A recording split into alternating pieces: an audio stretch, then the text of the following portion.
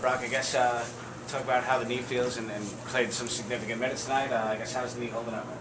It was pretty good. A little tired right now, with a little ice and a little rest to cure that up.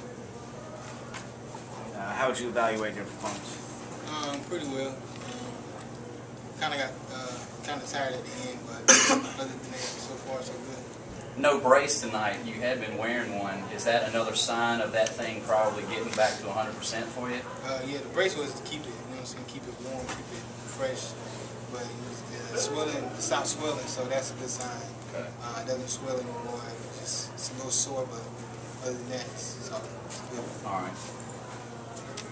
It's another night.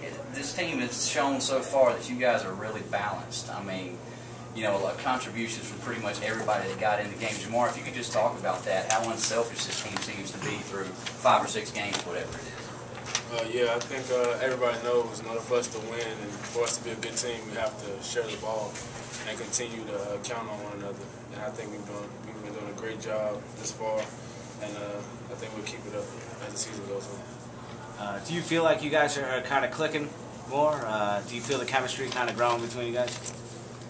Yeah, I think we're learning from our mistakes. We're not going to be perfect. We made some tonight, and at these 2 practices before Greensboro, I think we'll learn from them, and we'll continue to grow as a team, and we should be good down the stretch. Tomorrow, you guys seem to get a little bit better against Upstate over the weekend, and then they put on a good performance against South Carolina last night. Talk about tonight's performance a little bit and what this does for you guys moving forward. First of all, it's a good win. We didn't play as good as we wanted to, and I think any night anything can happen, so we have to bring it every night and play hard. And I think that's one thing we learned tonight, because even though we were up by 20, they still continue to play hard, and anything could have happened at any point during the game. There was a run toward the end of the first half, and then early, you opened the second, I think, like an 11-5 run, too. Against a D2 team, is it one of those situations where you feel like you need to push the pedal a little bit and kind of create some distance between you and them? Yeah.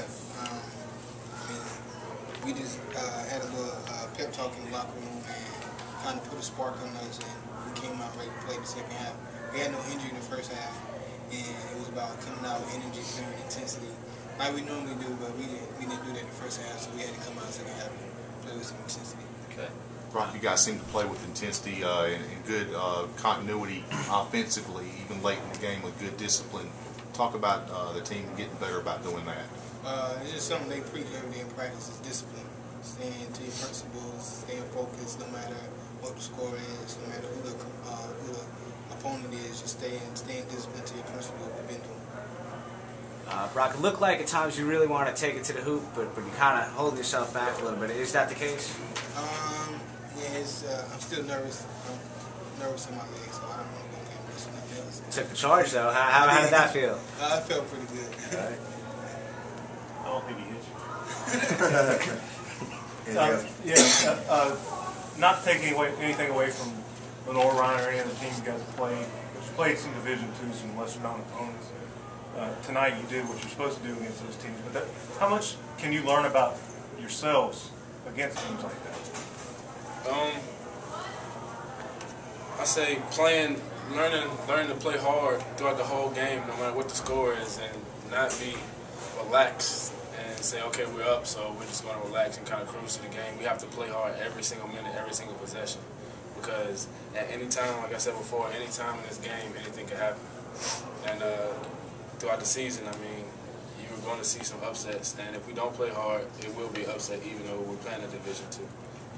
It doesn't matter. Does it help in terms of building confidence?